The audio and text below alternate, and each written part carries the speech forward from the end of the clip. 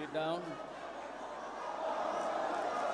Uh, I have to reintroduce your government officials or workers in government kasi para makilala ninyo.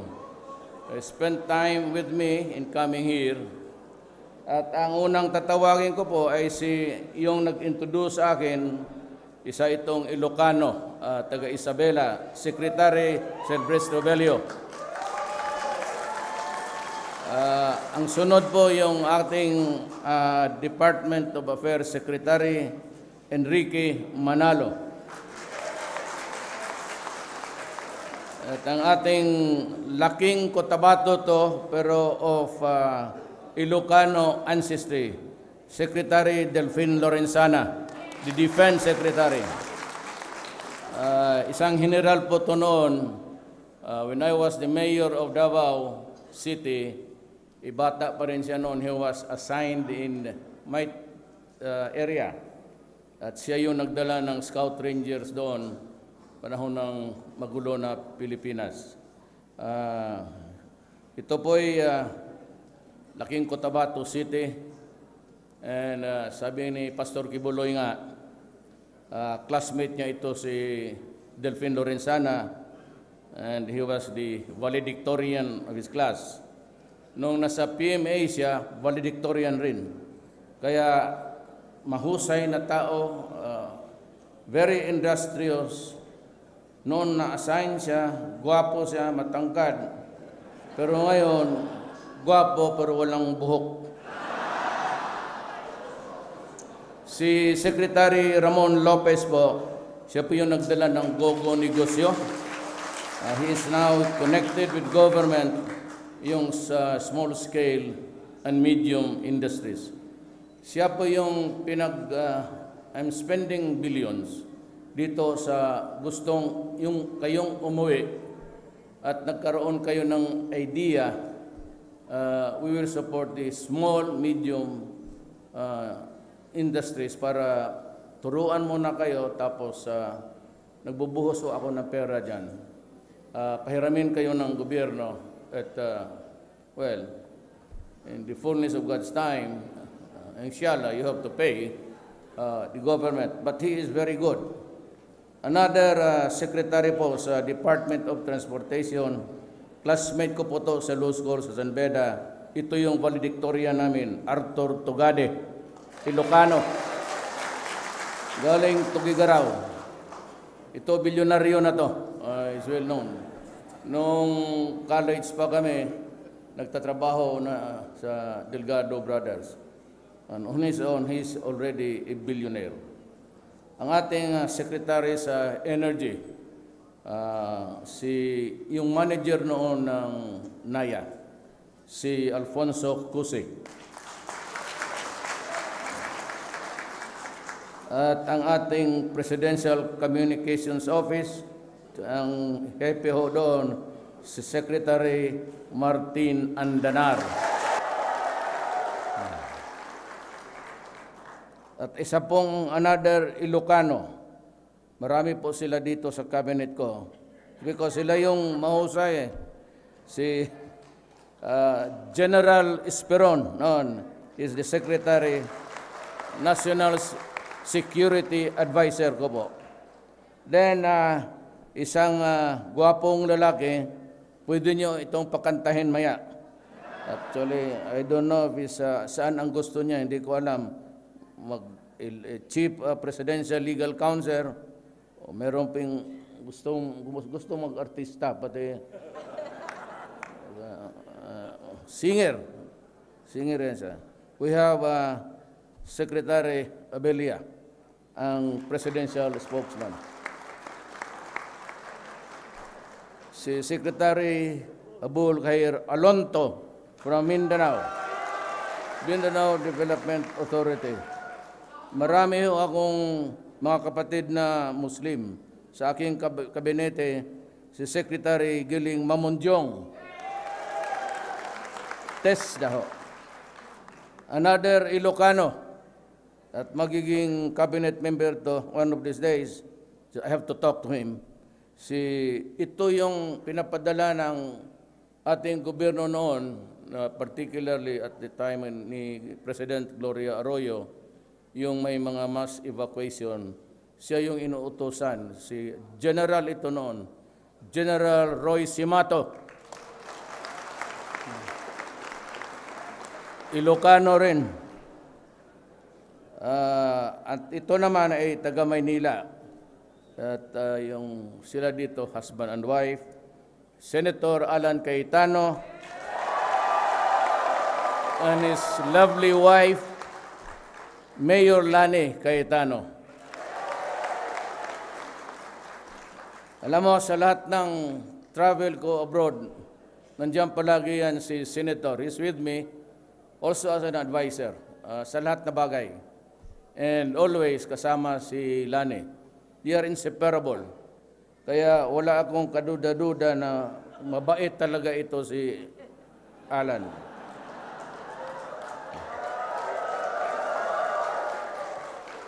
Yung nag-iiwan ng asawa, yun ang mga talagang walang... Congressman Anacito Bertiz, sa ano ito, sectoral, party list, OFW Act. And sa Shared Affairs ng ating Sharjay, Imelda Panolong sa Riyadh. Alam mo ba ang pangalan nito ni Aimee? We only know her as Aimee. Kanina ko lang talaga nalaman. Aimee Marcos.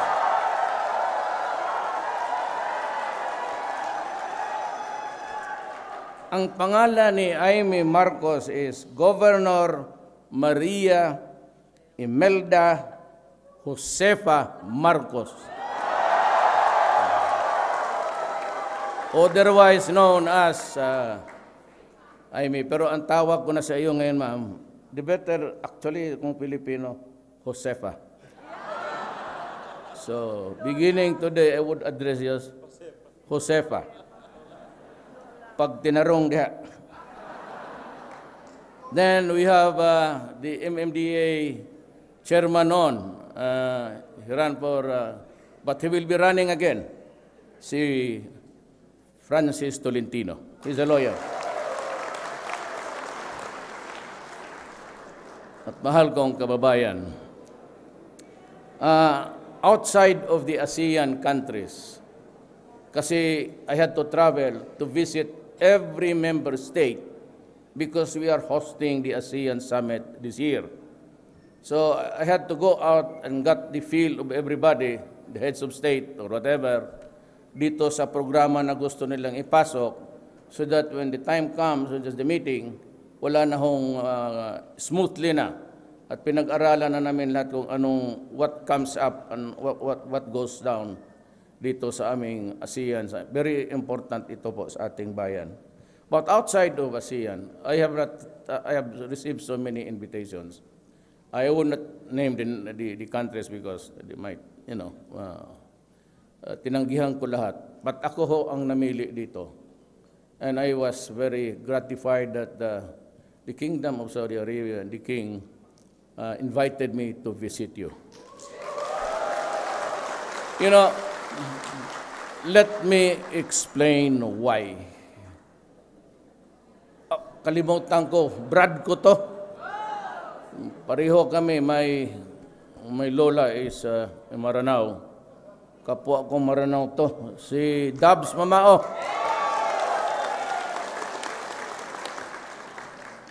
Dabs, wala ka sa listahan. Saksakin mo yung... He's my classmate sa San Beda, and on top of that, he is my fraternity brother. So marami dito ang Ilocano pati Maranao. Wala nga ako nakitang Bisaya. Kulang. Martin. Anda na. Anak siya ni Wensi. Wenceslao, yung andanar noon. Ito yung anak mo. Mas gwapo to. Kasi yung ibang puntan ko na lugar, tinatanong kung hindi yung anak kong basti na yan. Si Andanar kung nasaan. Kung wala dito, iniiwan ko kasi ang atensyon ng public mapunta sa kanila. Sabi ko, dito muna kayo makinig sa akin kasi maraming importanteng sasabihin sa inyo. Well, it is of our national interest that I visit first the Kingdom of Saudi Arabia. Nandito yung karamihan ng ating, kayo mga kababayan. You are not just citizens of the Republic of the Philippines. You are the assets. Ang ating gross national product is medyo malaki. Part of the economy of the country, part of the money that is driving the economics of our country are the remittances that you send to the Philippines. Importante talaga na makausap ko sa kanila. And I am very happy that the warmest of all warm welcomes dito nakuha ko sa Kingdom of Saudi Arabia.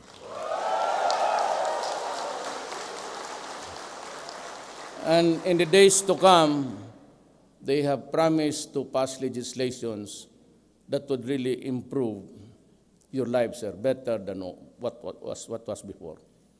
And I'm almost, I can only thank Allah for bringing me here in this country.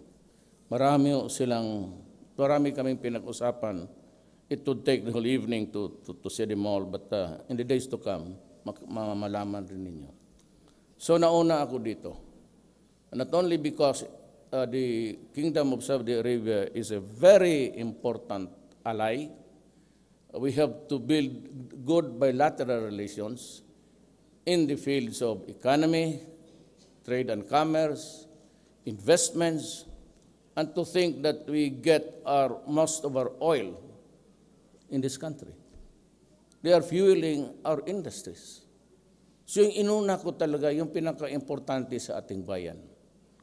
Filipino workers, their welfare, and the importance of really establishing alliances. We have agreed on so many things. It would be a short list if there is a publication of these things, but you will know when it is there. Ngayon, pupunta na lang rin ako ng Qatar, pati Bahrain, because it's nearby, and there are also Filipinos. Na yung, bakit ako nanalo? You know, sa totoo lang, magkababayan man tayong lahat, huwag na tayong magbulahan. Hindi man ninyo ako kilala. I mean, mga taga Davao, taga Mindanao. Ba't kayo hindi nyo ako kilala? And I got almost 16 million. The 6 million was my sheer majority above Rojas. Hindi ko I cannot even fathom, hindi na ako makabot. I cannot stretch deep enough to get why. When ako naman walang pera, hindi nyo kilala, ang partido namin, PDP, and it was just a minority sa Pilipinas. Kukunti lang kami. And I carried the banner of PDP. But what was the rationale or the reason behind bakit ako nanalo ng ganong karami?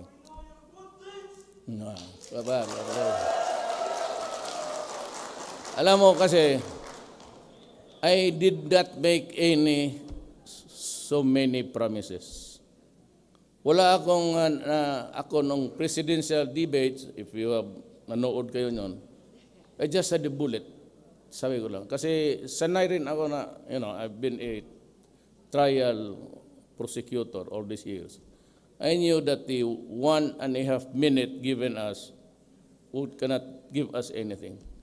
So nung sinabi, you're only given 1.5 minutes, nag-ana ako na bullet lang statement.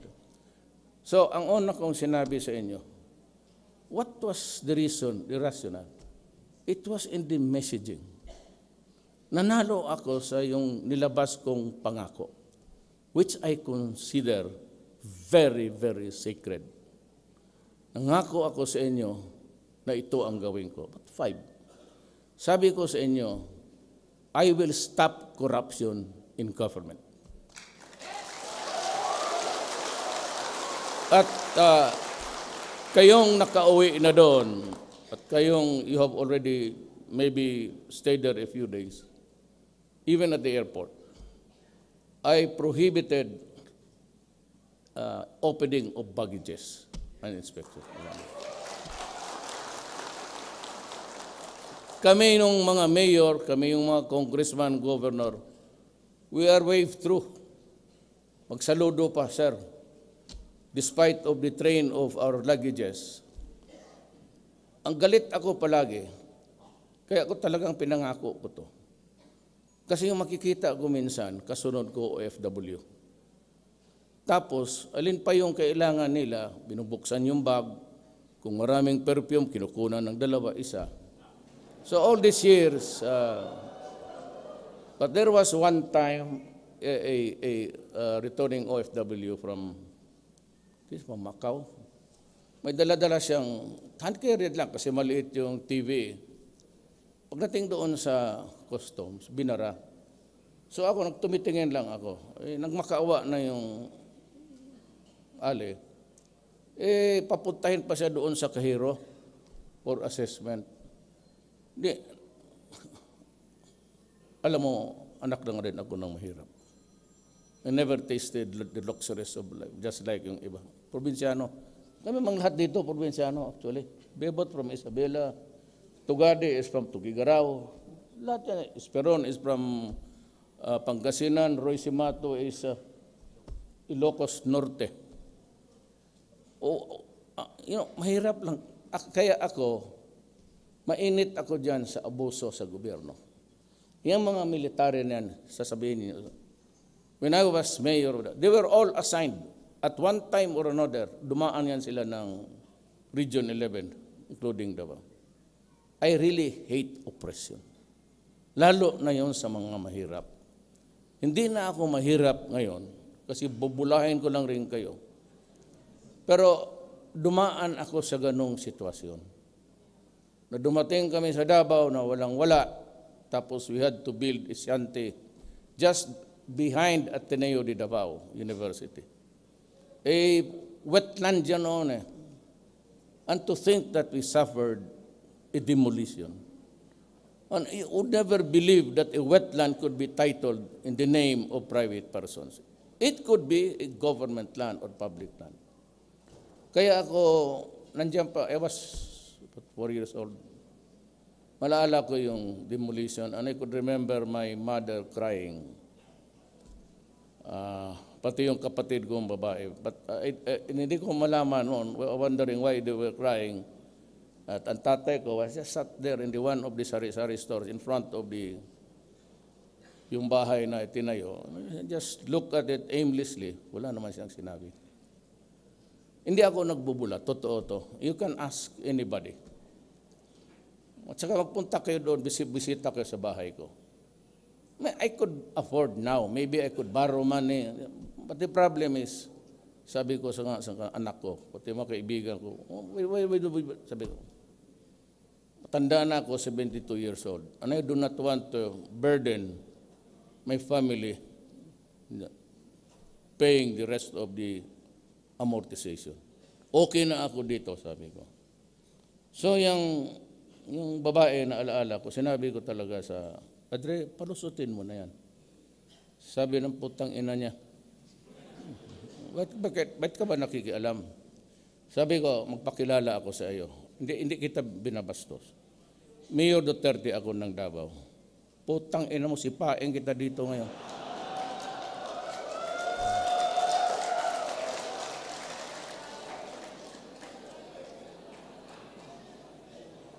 Hindi ako nagyayabang. Of what use would it be magyabang ako sa inyo? Hindi na ako makatakbo. And I know that I will not remain popular all throughout if uh, if I could live until 5 years and a few months from now. Inshallah. So, okay lang. Ganon kami kahirap at ganon ang tingin ko sa mga kababayan natin. Hayaan mo yan mga mayaman. Hindi na nga ilangan ng ano yan, ng presidente. They do not even need a mayor. They can afford to hire their own mayor. Kaya ang tao muna. So itong corruption, I have fired many. I even fired a cabinet member. Nag-meeting kami lahat. Tapos sabi nga ni Bebot kahapon, bakit mo naman sinikreto mo lang sana? Inagalit ako kasi nagsinungaling. At early on, nung first meeting namin sa cabinet, sinabi ko talaga, no corruption.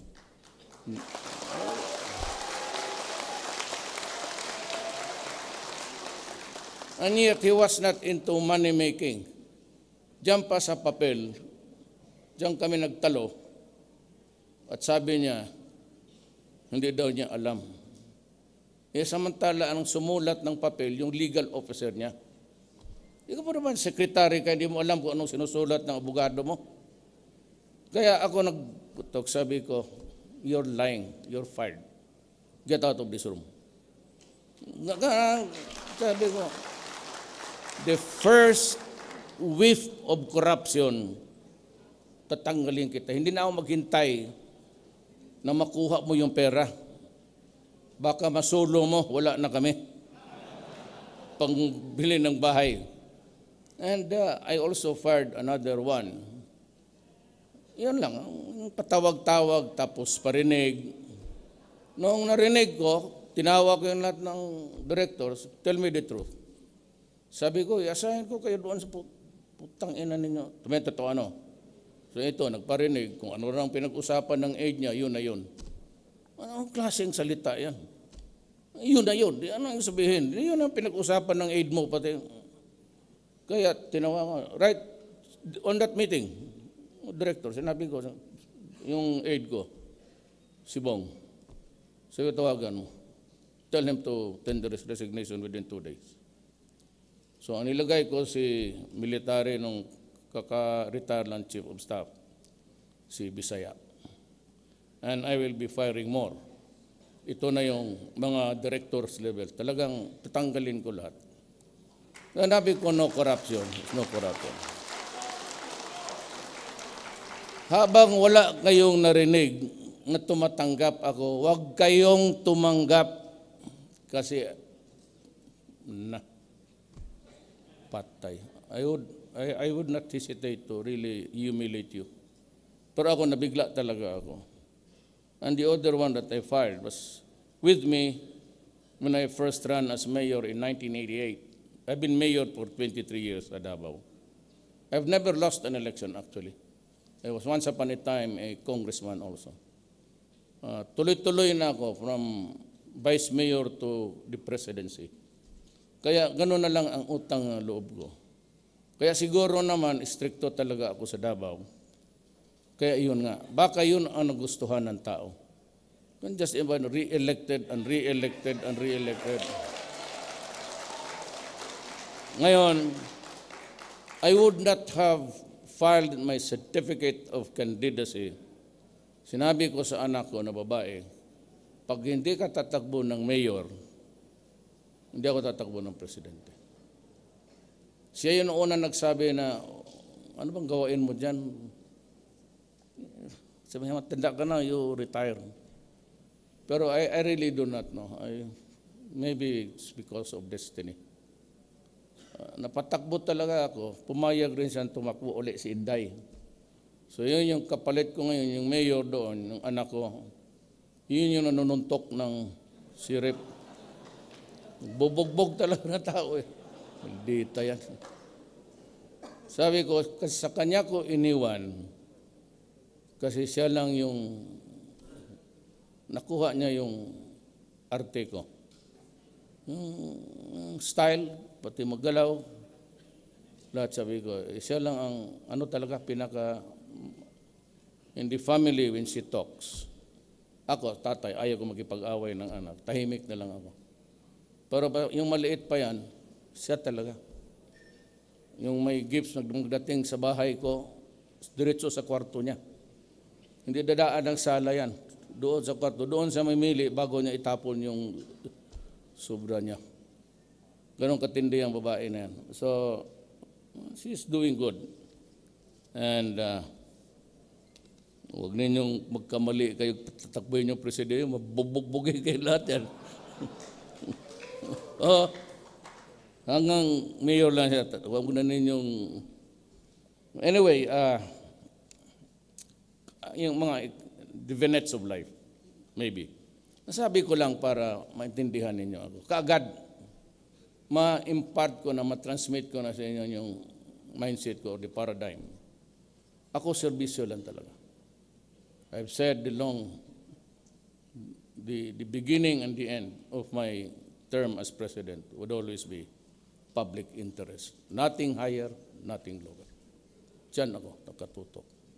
So I expect everybody to work, and if you are in government, work hard.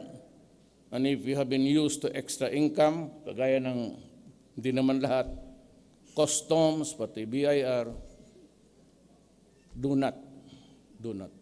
Noon, yung sweldo ninyo, ano lang yan, yung tip lang yan.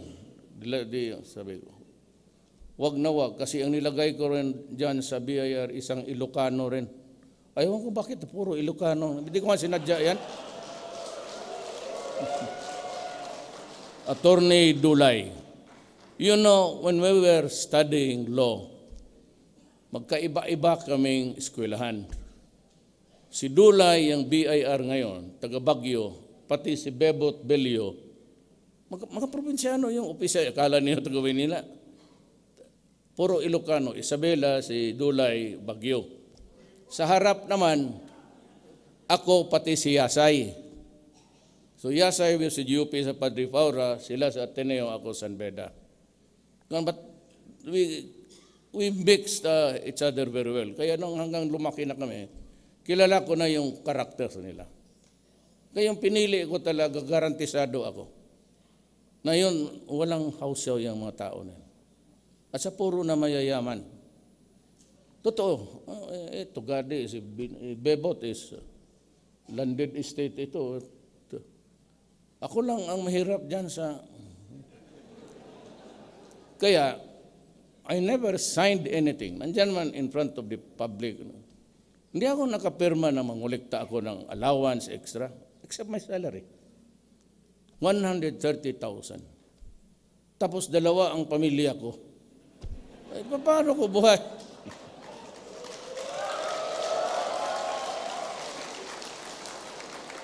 Yung isa talaga, yung nanay ni Inday, she's a half German, yung half Filipino. Zimmerman, naghiwalay kami noon, Elizabeth. Tapos, yung annulled talaga. It was an annulled marriage. Hindi ko kaya German. Ngayon, Inday. Dito lang ako sa taga Bulacan, taga Valenzuela, medyo mabuhay ako dito. Yung isa, papatayin talaga ako. Anyway, yun. So lahat tayo nawalaan ng income.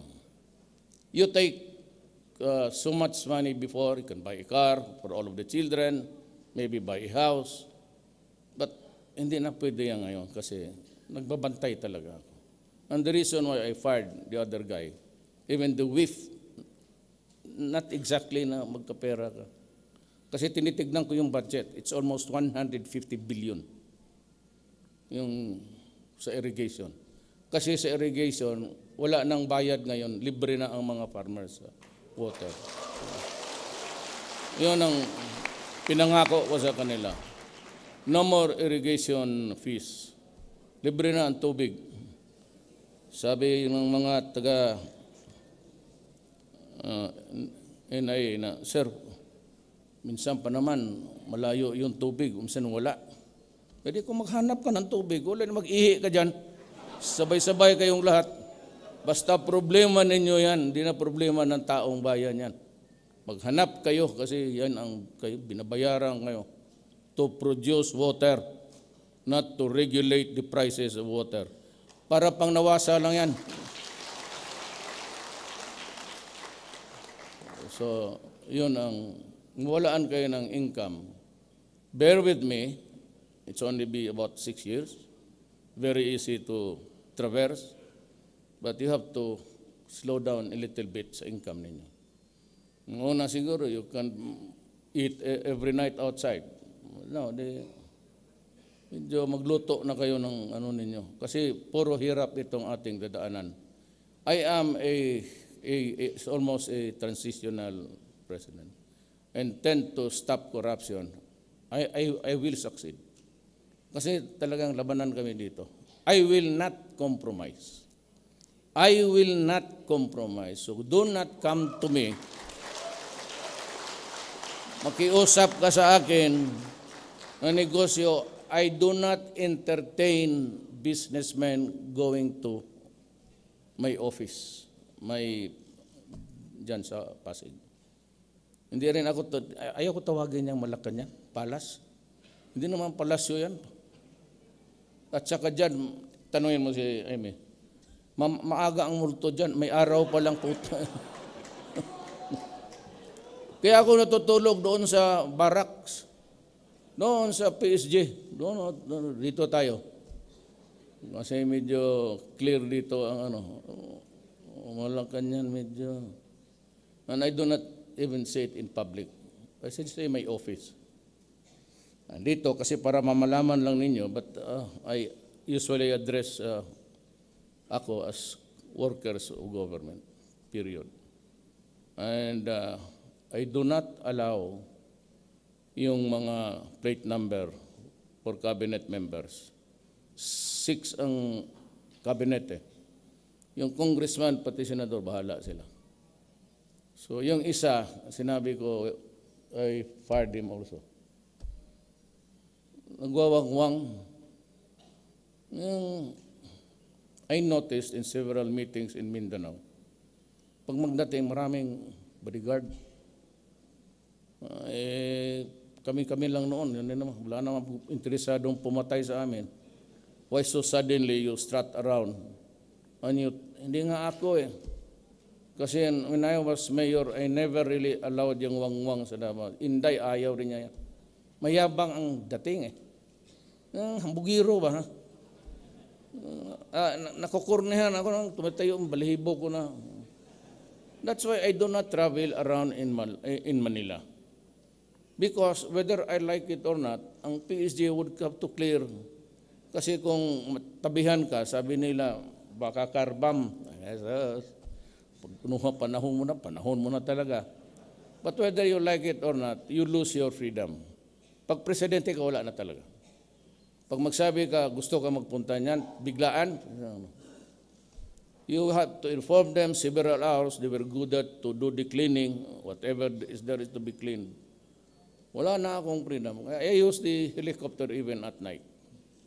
Kaya pag tumama yan sa isang building dyan, Makati, mataas, yun na yun.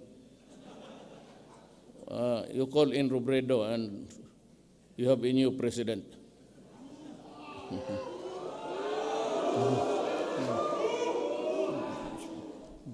Galitan tayo ng buhay. So I do not, I seldom, yun lang yung mga abogado, but only those important events that would be meaningful to the life of the Philippines. Otherwise, yung mga ayaw ko. Tsaka, yun lang magastos umuwi ako because my comfort zone is Davao. If I want to regain my equanimity, because you tend to lose your stress, I go home just when makita ko lang yung kama ko, maamoy ko lang yung kumot ko na once a year lang nilalabhan.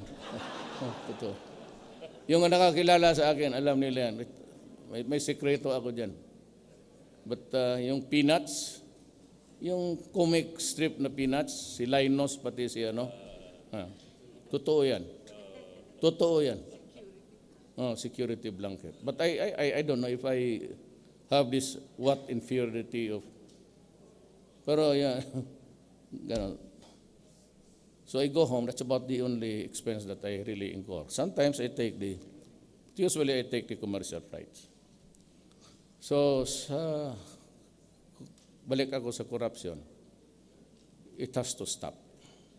And everybody's listening because live man ito. Time and again, wala na rin ako. I'm 72 years old. Kung sana noon pa, para ma-enjoy ko.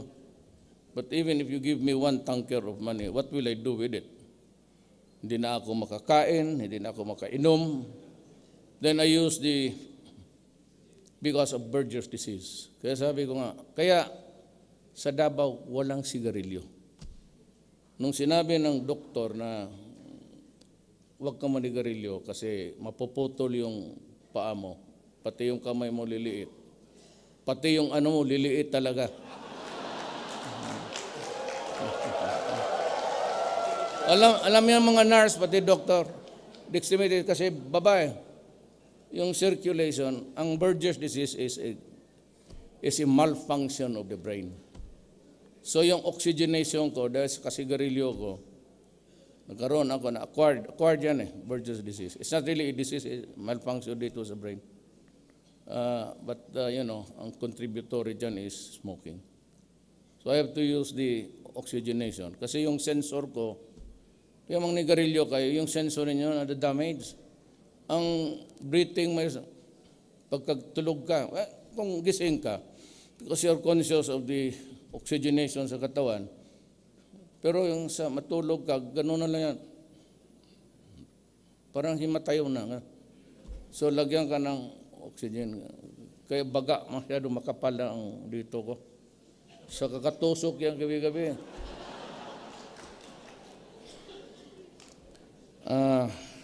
Dito tayo sa droga. Dito, wala rin akong, I'm sorry, wala rin akong pasensya talaga. No, sabi nila na maraming namatay. In Davao City for the 23 years, kung kami ko lang mga 600-700 meron. Hindi ko kayo mabubulahin.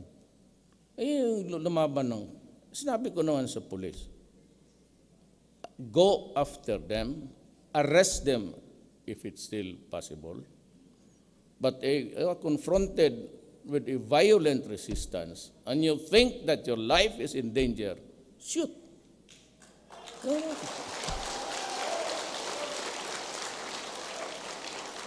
Ganito yan It has afflicted or contaminated 4 million of the Filipinos. 4 million is no joke. And some of them, long-term use of shabu shrinks the brain. So out of the 4 million, nung panahon ni Santiago 3, yung akin 1.8, so plus. Hindi ko malaman kung sino yung talagang wala ng utak o ilan pa ang natirang matino. And these are the people that would be a burden to the community and poses a danger to society. Kasi paglango na, they do not know, they cannot discern what is right and what is wrong.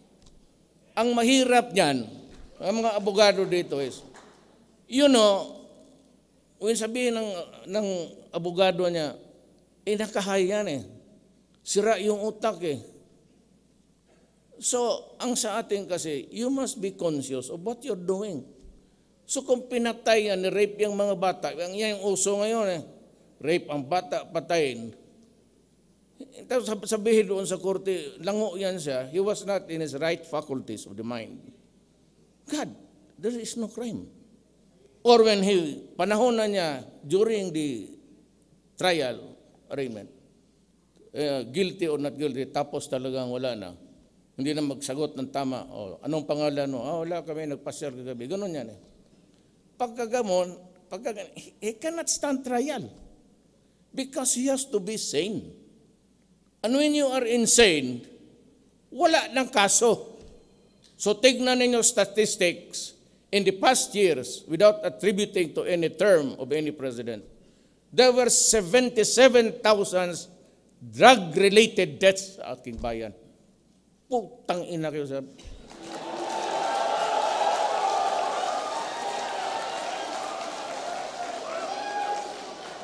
Tapos sabihin mo lang,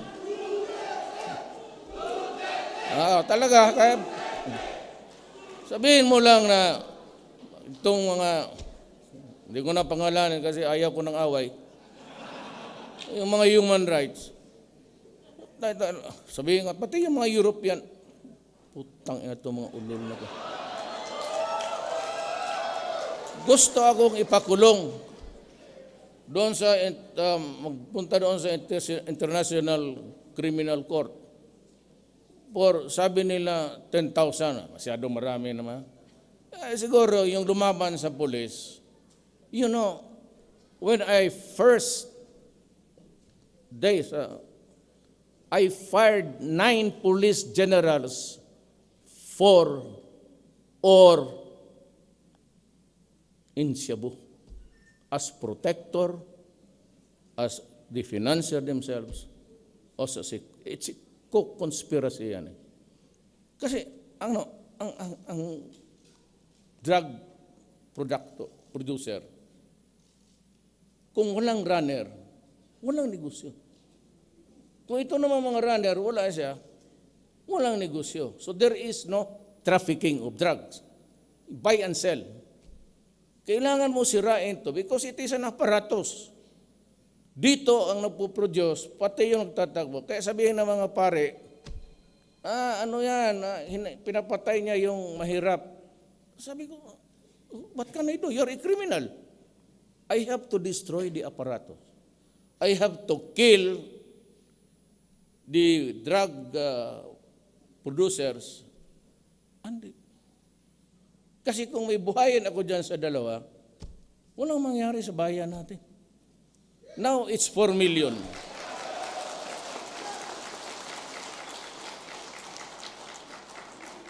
Tapos yung pinakaunang general na sinibak ko was the police aide ng isang kandidato. Anak ka na nga. Maisip-isip ko lang kung nanalo itong gagong to.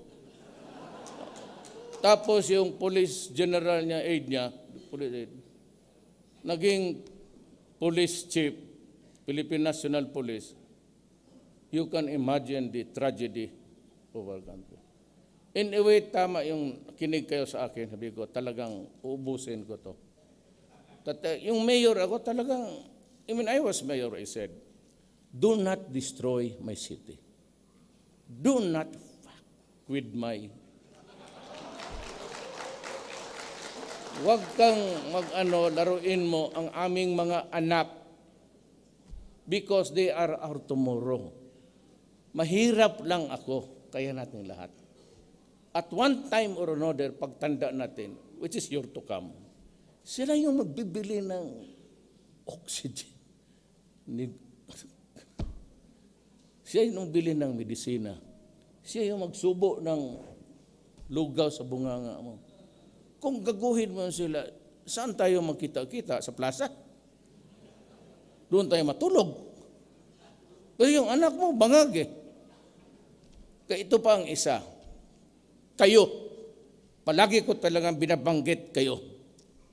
You know, you have to uproot your lives to be away and endure the loneliness of being in another country magpranggap. Tinitiis mo yan. Ganun na lang ang pinagdaanan ng iba. At ayaw ko na lang sabihin dito. The things or the events that they have to endure para makapadala ng pera.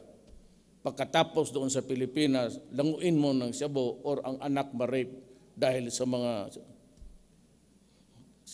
What is justice there? Tapos here comes an idiot says that you are a violator of the human rights. Shut up. Pati yung sinabi ko talaga, you go to hell. Presidente ng, sabi ko, do not chastise me in public. When I was mayor, okay yun. But I now carry the sovereignty of the state, and you do not have that fucking thing of you reprimand me in public. Go to the United Nations. Ask for an investigation of the proper body in human rights. Then pag sinabi ng korte na ako'y kukulong, pakulong ako, walang problema. I will, pagpakulong ako para sa Pilipino, total, maghanap ka na lang rin.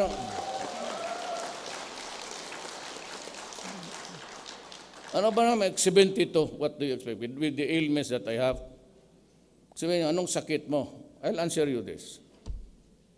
Tatay mo ilang taon? 70? Ano yung medisina niya? Ito, high blood, gano'n, kidney. Oh. Yun ang akin. So huwag ka magtanong kung I am in the best of health. Matanda na ako. Pero I have this, before I go, gusto ko lang gawin ito para sa bayan ko. Stop my country.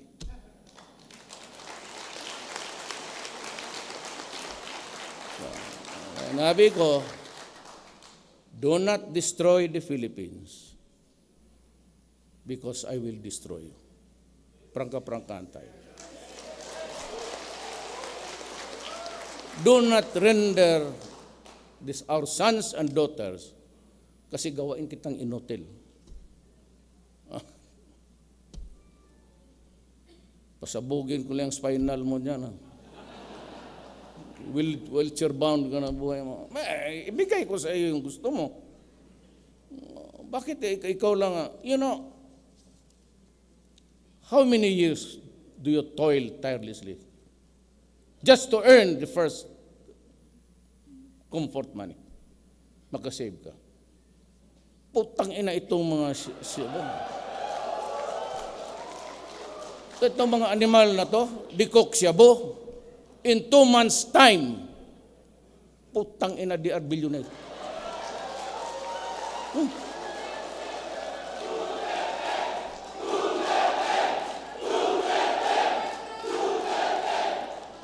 Kaya walang atrasan dyan. Human right o no human right, wala pa na akong sabi ko, I will kill you. Kung hindi kayo bingi, you're suffering from your deaf and dumb.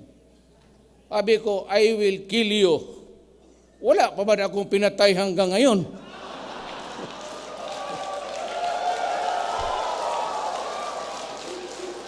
Sabihin nila, palang mga polis. Marami man sila. Nandito ang iba, nakatindig dyan sa inyo. Bakit ako ang pasanginlan mo? Because hindi tayo nakaintindihan.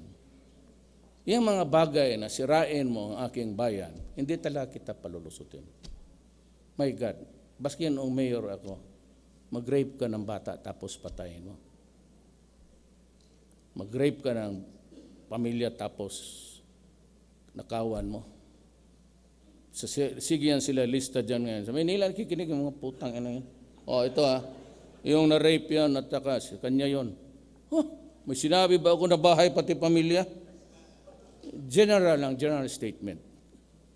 Hindi kita palulusutin. Anak, bakit? You know, by what universal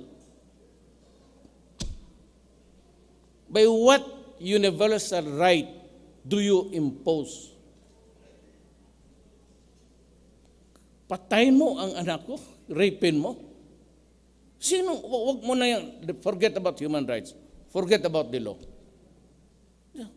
By what equation in this universe do you have the right to destroy the life of a person? Alam mo ang una? What right do you have? Kasi pag ang isang anak o dalawa na sa droga, it destroys the family and it becomes dysfunctional. Ganon eh. That is simple justice. Huwag na yung mga philosophy dyan, mga Thoreau or si Huxley about death and life. crime and punishment. Never mind about that. They're all philosophy. Simple lang, sinong may nagbigay sa iyo ng sirain mo? Remember, na pag may isang bugok na dyan, hiwalay yan sa asawa. Pag hiwalay sa asawa, that is the cause of shabu o the drugs. Pag hiwalay sa asawa, ang pamilya lulutang na yan. There's no father at usually pag maghiwalay. Kaya ang hindi malaman, kayo nakikinig, ako magharap sa camera, hindi lang ninyo alam kung anong ginagawa ninyo sa kapwa ninyong tao. Kaya putang ina, papatayan ko talaga. Bubuisit ako na naman. Criminality, isa pa yan. Noon una, magbabae ang mga estudyante yan pagka dark corners, yung balahibo nila dito sa, ano bang tawag nyo dito sa amo, tangkugo. Nape, what's the nape in Tagalog? Ito mga Tagalog na ito, marunong magsalita. Ayaw ko yan, hindi ko ma-pronounce. Ayan, hindi naman pag-uwi lang, hindi naman tayo mayaman eh. Bakit ba? Nagpapadala ba kayo ng kotse doon? Wala, pa-edukasyon. So they have to travel. Diyan sa bus, hold up. Diyan sa bus, pinagbabaril yung nasa... Nagtitindig lang babae dyan, tapos lango ka, barilin mo. Kaya pagdating sa estasyon, sabi daw ni Guardian Angel nga, demonyo yung nakatindig dyan. Idaan mo lang sa ganon. Tapos itong iyo,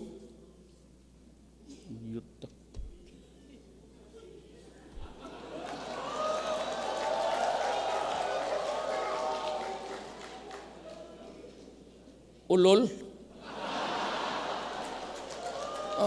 Ang sabi pa sa akin, tinan mo suggestion ng mga, pag nandito, pagsasampalin ko yan, wala kayo dito, ng ina ninyo, salvage ko kayo.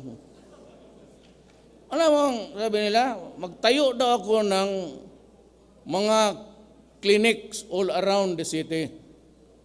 Tapos, wag na lang daw patayin, wag na idemanda kasi it is an health issue. Bullshit health issue. Ikaw yung pumasok dyan. O maging health issue yan. Tapos, itong pinakatorpe sa lahat. Kaya ako talaga galit eh. They are imposing their own morality and the values. When after all, sila yung nag-una dito. What made them rich? Industrialized countries. It was at the expense of the Arab oil. They invaded the Middle East and divided it into countries. At what made them rich? What fueled their production and everything? It was oil. And they were getting almost for free from the Middle East. That is why I said they have the legitimate, kaya tayo rin. 400 years Spaniards. Then another 50 years America. Kaya ako may sama talaga ng loob ko rin. Just like ito sila ngayon. Yun ang mahirap dyan. Ngayon, they want to impose. Magtayo daw ako ng mga clinic. Magbigay na lang daw ako libre ng shabu, cocaine, pati heroin. Bibilat siyang ina.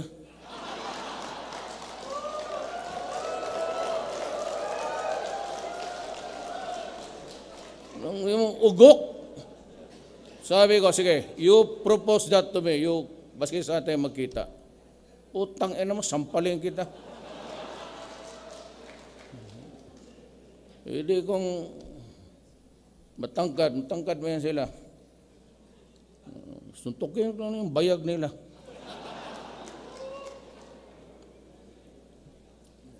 Kalukuhan yan. Kaya kami, there's always a lot of disagreement there. Because this supposedly, alam mo, sila ngayon, they were conquerors, they were colonizers. Everywhere. They made it, pati yung mga kahoy natin, lahat-lahat na pinagpuputol nila, tapos ngayon, turuan tayo kung ano ang, I'll just state this in brief. Here is this guy. He became president. Apparently, from the outside, he would look libertarian. But deep inside, by the way he was crisscrossing the psychological, pati yung pathological barriers ng lahat na, tribe, whatever, he misinterprets everything. That is why he contributed to the chaos now going on. And even dito. Kaya ako nagbisita dito, kaya ako nakikipag-usap, because of this chaos, everything, you can never. And I said, we are, before the king I stated, we are a good ally. We are loyal friends. And we will stand by you. Sabi ko sa kanila. One is that you have treated my countrymen good. You have somehow improved the education of the young because of the remittances of the money by the Filipino worker. We owe you a lot. And that is why I said, we remain to be your ally. And we are by your, whatever it is there that needs an ally to do. Yun ang sinasabi. No, the economy is doing fine. Noon na hindi na tayo maka-export sa China. There was a slowdown because China was not willing to accept our bananas anymore, or pineapples. Ayaw na tanggapin because of this quality of that, this quality. Alam mo, they were all excuses. Kaya ako pumunta ng China, sabi ko, kaya si Xi Jinping, what have we done to you? What did we commit wrong? Tell us. What's wrong with my banana? It's all, sabi ng, no, it's not the fruit. It is your dovetailing the foreign policy of countries we do not like. So, nag-move ako. I said, from now on, I will adopt a neutral, independent policy. So, pumunta ako doon sa kanya, istorya kami, and we became good friends. Now, I'd like to, it is not in my country, but I would like to correct myself along the way dito. I said I will go to the island of Kalayaan, Pag-asa, on June 12 to raise the Filipino flag there. Yan lagi mahirap, sige pakpak, wala bang tapos. Tapos, ang China sent word na please do not do that. Kasi, sabi ko, the 10 remaining islands there, agawan ito ng lupa eh. You know, sige na yung pasok na yung mga, the Taiwanese, the Vietnamese, no, they're having trouble there. Yung mga islands doon na 10, na hindi pa occupied, sabi ko kay General Esperon, pati kay Chief of Staff, pati kay Lorenzana, occupy the island. Unahan na natin. Lagyan natin ng flag. Atin na yan. Eh, kasi agawan ito eh. Perdigana to po na. Uubusan tayo ng ano nito. So, okay. So, usap ko yung China. Where are you? Sabi ko, well, near the Philippines, and if there's a Rocos there, reservoir, somebody might use it as a base for a battery of missiles. So I'm claiming it. And I said, I'm not going to put any offensive weapons. So, ano na, atin na yun. Ang Bingham Rice, so the right side, sabi nila na atin rin yun. Sabi ko, I agree. Atin yun. So, let's rename it the Philippine Ridge and claim it. Sabi ko sa Navy, parking ka lang doon. Pantakot lang man yan. Pero kung magagira, bahala na kayo doon, ha?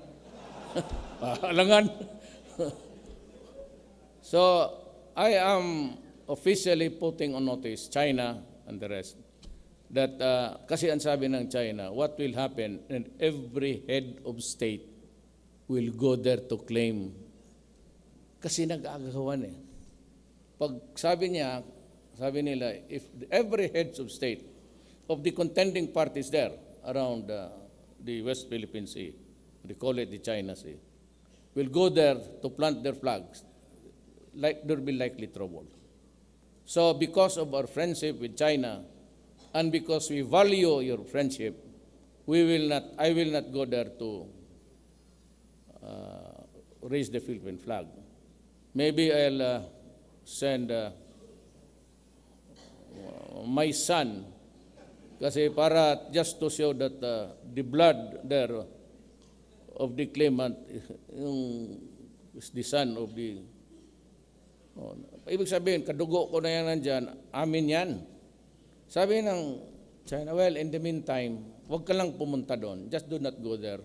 Please. Sabi ko, yes, I will correct myself. Because we value the friendship of China. Kasi ngayon, lahat kayo nagkulang na ng saging. Naghahanap tayo ng saging to make up for the shortfall. Kasi maraming order, tanggap ng tanggap. Yung iba namang sa ibang lugar, stop planting bananas. Kasi hindi na makapasok eh. Now, we are 100% restored. Yung sa pineapple, naghahabol tayo kasi wala na rin, nobody was planting pineapple again because of the severe restrictions on importation by China. Now, binuksan niya, we are short by about 40% sa demand. At sabi ng China, you sell to us anything because half of the year it's frigid. Wala masyado kasi malamig ba yung China. Ang kanya is really dependent also on the importation of food. So sabi niya, you can export everything from your own country and we will buy it. Ayaw mo pa niyan? Salamat. So out of respect, and this will be relayed, I know that you are listening. Because of your goodwill and friendship shown to us, I will not go to any of the islands. Maybe I will send my son just to show that our claim is really good for all generations of Filipinos. Huwag mo lang ito. Hindi sila magpadala, hindi rin ako magpadala, sabi ko, but just allow the Coast Guard. Sabi ko, total, Coast Guard mo lang. We do not use the gray ships. Gray ships, mga Navy yan eh. Military na yan. So, Coast Guard lang. So, this each other there. Kikita-kita lang sila do, para sila naglaro. Ngayon, smiling na. Kasi noon, alam mo na, pasupladuhan. So now, we are good, and I would like to preserve that goodwill between the Philippines and China. It has benefited us in so many ways that life is almost maganda na. All time, lahat, nag-improve na tayo, economy is moving. As long as there is no corruption, the Philippines will rise. Sigurado yan. It was corruption that was bringing us down. At ngayon, pati yung the oligarchs of the Philippines, yun sila. You know, Inquirer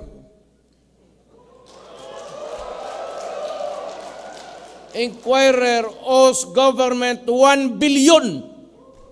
Hanggang ngayon hindi pa binabayaran.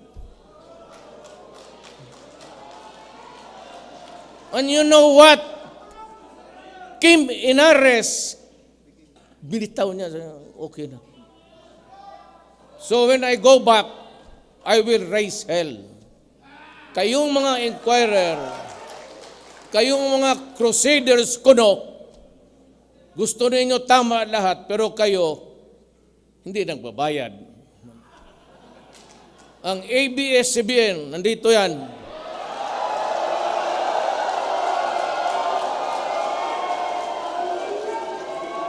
Isa pa kayo, puro drama na lang. Wala kang hindi mag-atake ng tao. Pati basura ng eleksyon, 200 million daw ako, sabi ni Trillanes. Putang ina, wala akong perang ganun. You show me a record. I was a candidate then and I said, open up everything. I am the president now. You have the liberty, maski baliktarin mo yung central bank. If I have that money, I will resign today. Wala akong pera. Ang sinabi ko, ang anak ko may graft and corruption, si Inday, si Purong, pati yung isang anak ko, ayun, babae lang man yung kanya. Si Sebastian. Pag na-involve ito sa corruption, I give you my commitment. I will step down. Wala akong illusions dito.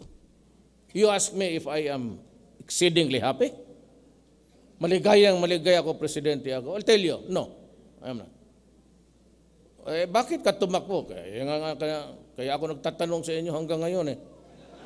Bakit ba tayo tumakbo? Tangina niya.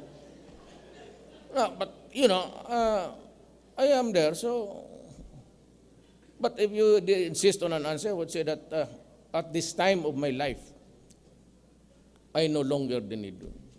Tapos na ako sa ganun. Almost 40 years. Tapos na ako sa the adulation and the clapping of the hands. Sa inyo lang, kasi nandito kayo. Wala man rin mag-clap sa akin sa labas. Kayo lang man. Totoo yan. I do not need the position. Sabi nila, matanggal ako, impeachment, kudita. Do not bother me with that because I'm always a believer of destiny. Yung pagka-presidente ko, destiny yan. Baski saan ko tignan na bakit ako nanalo. Kaya ngayang itong ABS-CBN, publish ng publish. Ngayon, may mga journalistic investigators, may mga man kayo na edi hanapin na ninyo para matanggal na ako sa gobyerno. Sabihin ko sa inyo, ha? Ikaw mga mukhang pera kayong ABS-CBN. Tangina ko, meron talaga, sabihin ko, I will resign tomorrow, I will deliver it to your headquarters. Tangina yan, pati itong inquirer, bayaran mo muna yung 1 billion bago tayo mag-usap uli kung tatkaloy ba ay mga procedure. Ganon yung mga oligarch. Ito yung si Mighty King, nag-forge ng, alam mo, parang mista ko yan. Class, adopted ako ng class 67 sa PMA. Unang-una pa, yung syntaxes, pumunta ng Davao yan, gusto ko kausapin yung congressman ng Ways and Means. Taga Davao Ungab. Ngayon, sabi ko, Adre, kaya nag-iwan ng pera, may iniwan ako. Sabi ko, alis na siya, may kausap ako ng mga tao doon sa restaurant. Sabi ni Bong, may iniwan, sabi ko, putang ina ano yan, tingnan mo, pera. Sabi ko, Bong, usa uli mo. So, recorded dyan, kasi sabi ko, umakyat ka sa aeroplano, doon mo iha, return it there. Wag ano. Kaya nadyan yan sa, I'm sure may monitoring. Umakyat si Bong, binigay talaga yung pera sa kanya. Ganon talaga siya. Tapos noong Disyembre, binigyan niya ako ng baril. Golden gun. James Bond. Sana yung babae.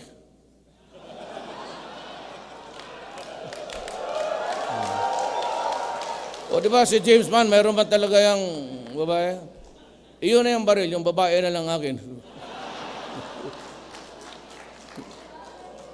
Wala na, hindi na masyado, pagka yun, bakit? Ikaw, pwede ka ba? Pagkaga mo ganon, ganon yan. Magtanong kayo ng matanda mo sabi, puta, okay pa ako. Puta, bulador. Pero kung magsabi na, basta may blue lang, Viagra. Eto. Sino man dito ang edad ko na hindi gumagamit? Kayo? Sa harap ko, bulador numero 1. Dito,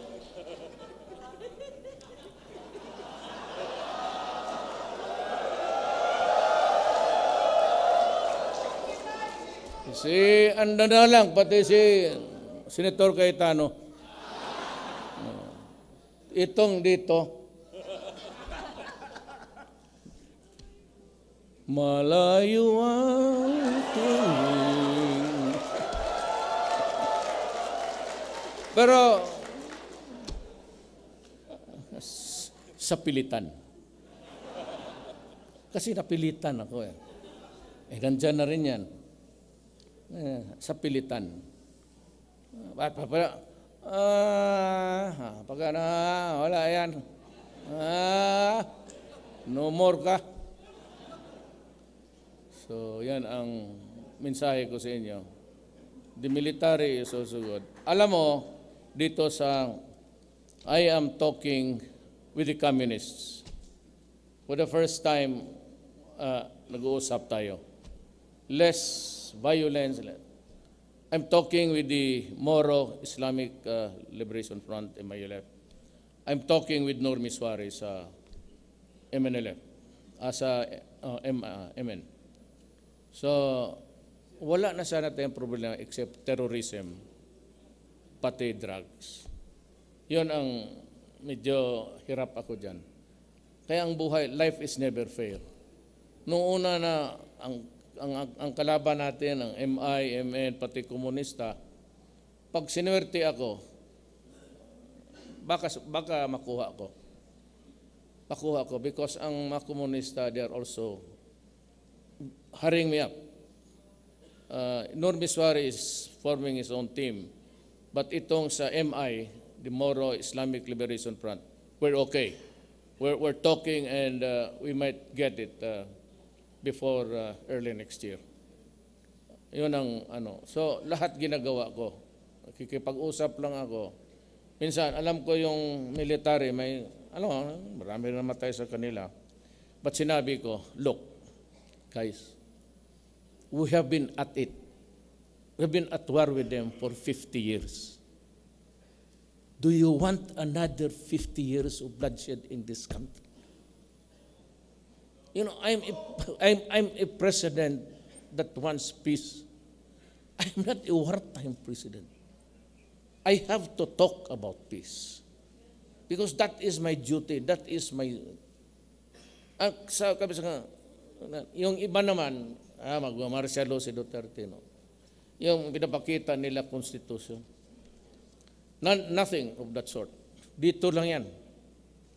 The long and short of my oath of office and whatever comes out from my mouth, that is really to protect and defend the Filipino nation. Ano kailangan mag-marsyalo? Huwag na yan. Kaya malayo yan. Gawin ko ang dapat gawin ko and I will just rely on my oath of office. It's there. If you read the whole context there, it says just one thing: to protect and defend the Filipino nation. And I will do it. And I said, I will correct myself along the way. If I commit mistakes, that is natural. I'm just a human being. Maybe the frailty also of my character. I do not pretend to be the cleanest guy thereabout. Pero yung corrupt. Yung ano pa,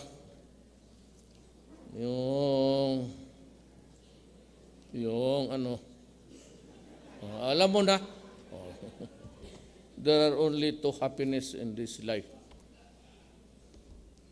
The woman you love and money. But if you are into it, corruption, wala sa akin yan. The woman the women that you love, kasi hindi naman lahat-lahat makatuloy mo. Yun ang bigay ng ligaya sa buhay mo.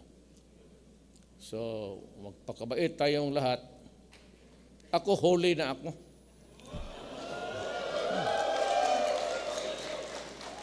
Holy na talaga, holy na. Holy na. Kaya nahuli naman, paano pa?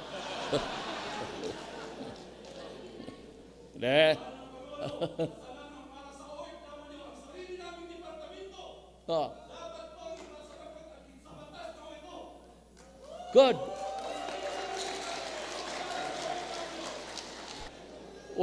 It's okay. It's okay. It's a compliment, actually. So what else is there to say to you? If you want some questions answered, I am ready. You can take the floor. And yes, you can have. Let's have a short time for an open forum.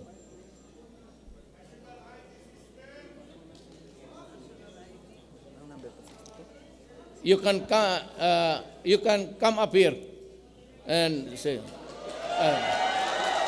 You allow. So she can. You can take the. Just allow her to take the lectern on the other side.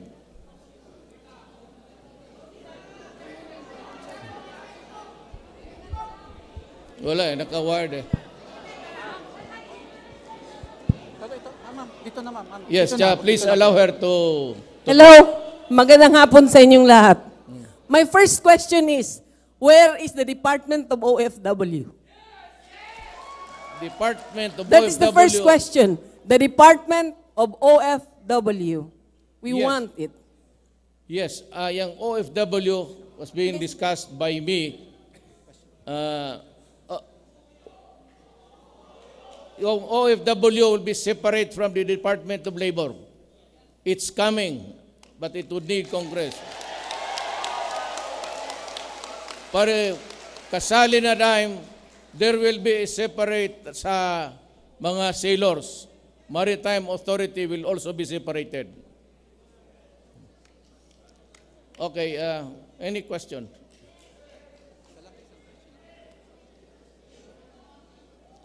Mr. President, your presence here is highly appreciated, and thank you so much for paying so much attention for OFWs. In behalf of all OFWs here, say hooray! Yes. Mr. President, matagal na po kaming nag-aantay ng ambassador, and I would like to take this opportunity to endorse Madam Imelda Panolong because she has the huge knowledge for being an ambassador. So this is from my own position. And we will consider it. Pero ganito, ma'am, the creation of a department does not belong to me. It belongs to Congress. We have proposed a separate body department from the labor. Is-separate yung OFW, so nakatutok yan. As a matter of fact, I have ordered na yung lahat ng agencies and BI, BIR, nandoon na lahat sila. Sir, one more, sir, very important one. Dito po kasi sa Middle East, we really need someone to focus on our cases. I am advocate for 17 years. And thus, if we can have Undersecretary for OFW only for Middle East, if we can consider this, sir, this will be very important for us. If you might want to just be patient, sabi ko nga, Secretary Bello and I are talking to propose to Congress a separate department of OFW alone. Oh, yan. Pati yung sa maritime, for the maritime, sa mga sailors natin, iba na rin ang kanila. Yes, this will be an opportunity for you to, it's a learning process. Yes, sir, you can ask any question. Good evening po, sir, Mr. President. Yes. Gusto ko lang sanang na kailangan sana ng national ID system katulad ng Saudi Arabia. Okay. Gusto lang namin po yon. It's also pending in Congress. I am only 9 months sa pagka-presidente ko po. Okay, thank you po, sir. We're working on it, actually, Thank you. because it's good.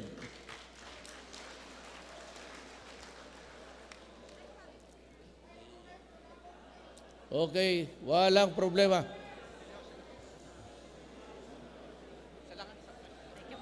Hello, Tatay. Eh, ma'am. I have no questions at all.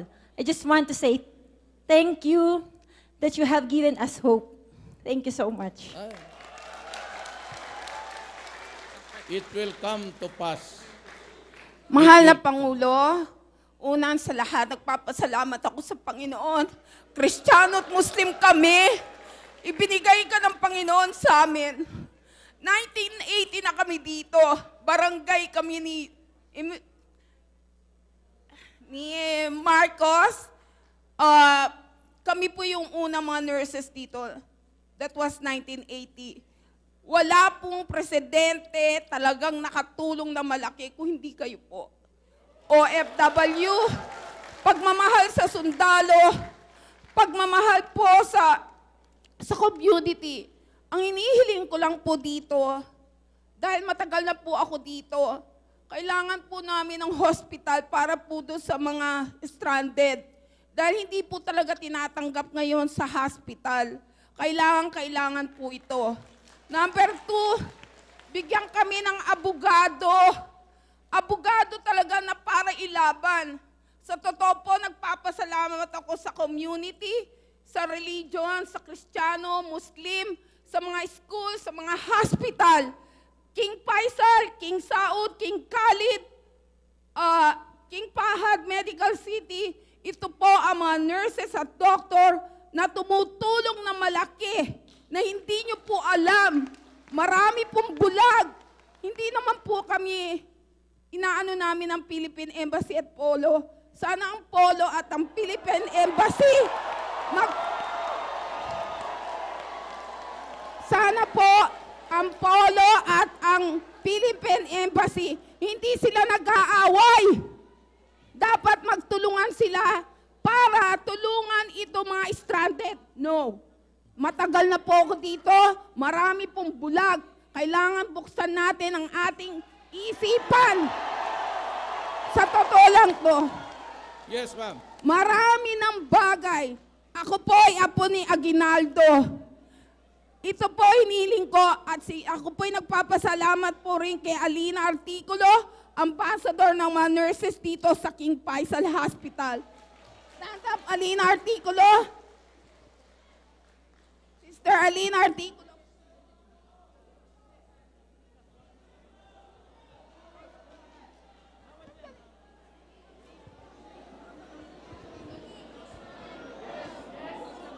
Yes, ma'am.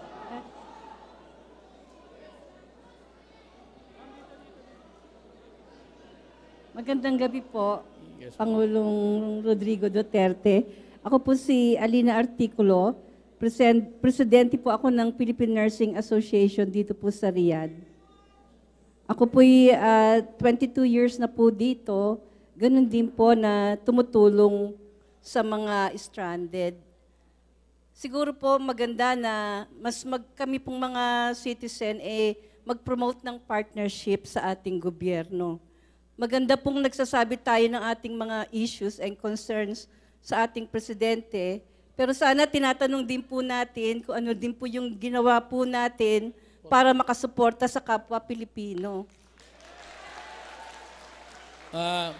Ma'am, let me announce it.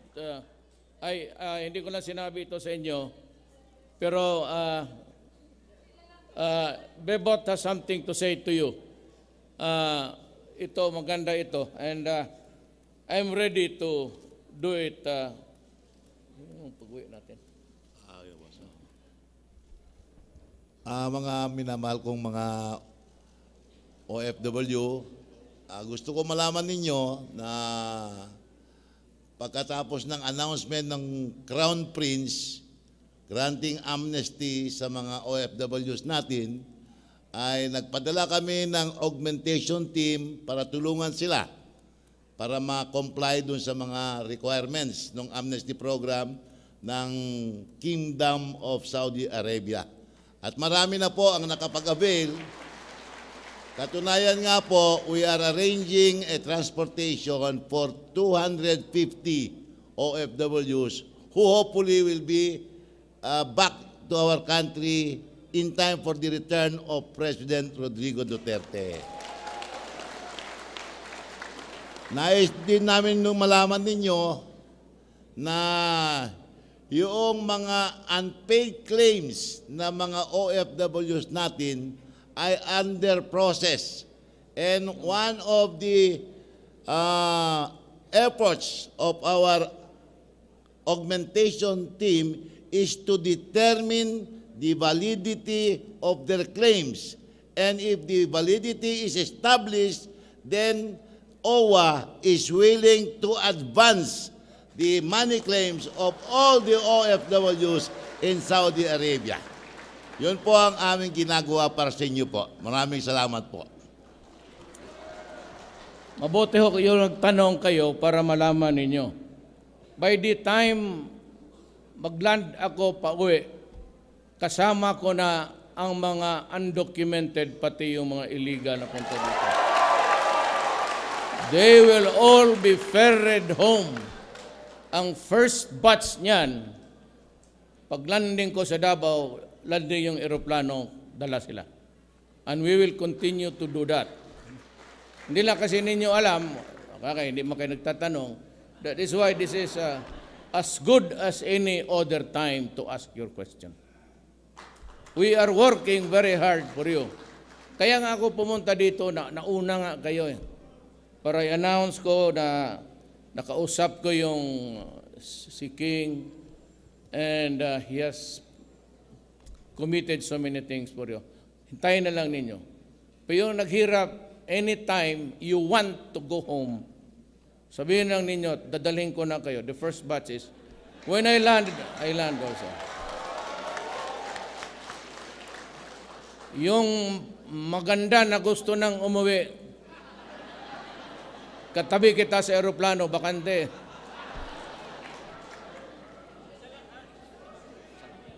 Yes, I'm willing to answer your question dito. Wala kaming hangarin dito except your welfare. That is why this is my first destination. Assalamualaikum, Mr. President. Alaikum salam. Ako po si Mr. Saidali Malik. Ako po yung Secretary General ng Duterte Middle East Movement, which is now diversified movement of empowered migrants. Heart-to-heart question po, Mr. President. We have been usually addressed as modern-day heroes. Ang tanong ko lang po, Mr. President, wala po ba kaming karapatan being OFW to represent public office in the government, like to serve the Filipino overseas and give the ambassadorship of, for the first time, in Saudi Arabia? Here's your congressman of the OFW. Yeah. Idagdag ko lang, sir. The Duterte Middle East Movement just now, and Madam Sheng Plaza is our witness. We are part of the signing of the Memorandum of Understanding between the Saudi government and the Philippine government for those investors. Kasama po kami, the DMAM, para doon sa $46 billion na pinirma natin ngayon sa Chamber of Commerce. Ganyan good, po, sir. kagaling ang mga congratulate OFW. you. And I will promise you that your dream will be realized.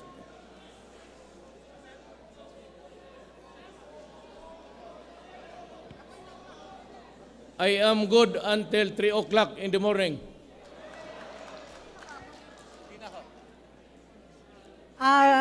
Good evening, Mr. President, and sa inyong mga kasama. Ako po ay si Dr. Jill French Paspe, isa akong dentista na nagtatrabaho dito sa Saudi Arabia. Nagpapasalamat ako dahil sa isang executive order galing kay President Gloria Arroyo noon na nagsasaad na ang lahat ng mga Pilipino dito magkaroon ng Special Professional License Examination. Yung mga hindi pumasa na pumunta dito, yung mga engineers, nurses, mga dentists na nag-work as dental assistant, na mabigyan sila ng exam dito, ng PRC. The problem, sir, ganito, ang problema ng mga dentist, hinaing ito ng mga dentista.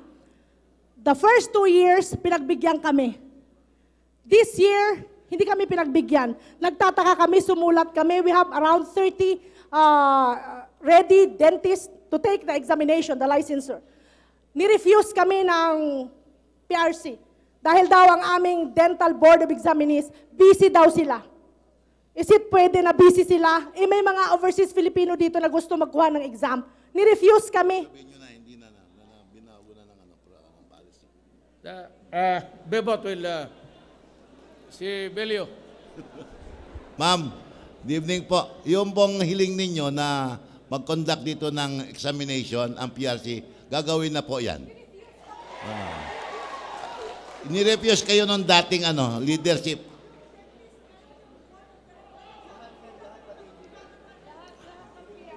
Lahat ng PRC po, gagawa na lahat ng paraan. No? Dito ang gagawin para sa inyo. Hindi, gagawa, isasama natin ang dentistry. Ito pa. Lahat to professional dito na. Kaya yan, matagal na ho yung pinaplano namin para sa inyo. Everything that would make you comfortable here will be done by your government.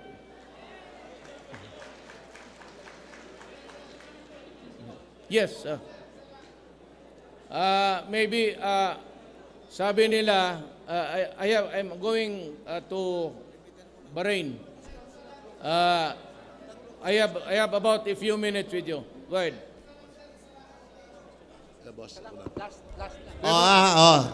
Last 3 questions, ha? Bigyan mo natin yung pinaka Last na to, last. matanda na babae. Meron kanina, yung babae. Yan. Last 3 questions, ha? Okay. Yan. Ma'am, sige ma'am, yung question nyo. Magandang gabi po sa inyong President at sa lahat po na pupunta dito. Una sa lahat, maraming salamat po talaga. I'm just an ordinary citizen and malaking kagalakan sa akin ito. Isa lang ang pwede ko pong, una sa lahat, thank you po sa being the President of the Philippines. A lot of things that you have done and accomplished. Isa lang po ang sasabihin ko, sana po pwedeng itaas ang rate ng OFW Filipino dito sa Riyadh po. At hindi lang sa Riyadh, sa whole Middle East, itaas po. Kasi I was working since 1998, ganun lang pa rin ang rate. Yun po ang pinaka-the best sa lahat po, nurses, engineers, lahat po, laborers. Yung rate po. Sige ma'am, magandang magandang suggestion po yan. And we will discuss this with the Minister of Labor of the Kingdom of Saudi Arabia po. Saya masasabi ko, sir, yes, thank you. You're the man with the balls. Thank you ma'am, thank you. Next. Ayan. Maayong gabi, Mr. President. I am Adel Gurualin. Ang tao pong ito ay alam niya ang topografiya at geografiya ng Kingdom of Saudi Arabia. Kaya ini-endorso po in behalf of OFW, we are the Duterte Middle East Movement, Dr. Abdul Hanan Tago for ambassadorship. Marami pong salamat. We will consider the name. Okay, last. Bigyan natin yung yung naka-blue, naka-long sleeve ng itim. Ayan. Ikaw. Ayan. Ay sir, Tatay Tigong, magandang gabi po. Welcome to Saudi Arabia. Ako po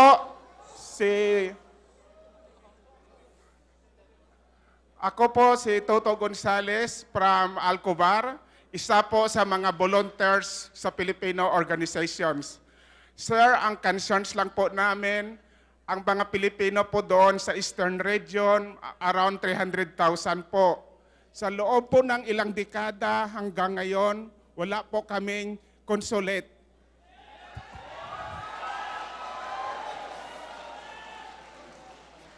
$400 kilometers po yung travel namin mula sa Khobar papunta sa Riyadh. At yung budget po ng embassy ngayong taon, binawasan pa po. Kaya inihingi po namin sa pamagitan mo po, magkaroon po sana ng consulate or anything na magkaroon po kami ng hindi sige, Tatay Tigong, maraming salamat po. No. 3 No. We'll give it to them. Bigyan niyo ako ng 3 buwan and you will have it. Hanap. Okay, boss. Ako na magsabi, boss. Ayaw. ang aking flight is overdue. So, kailangan, nakadikit na ako. I have to go. May meeting pa ako sa government official dito sa airport.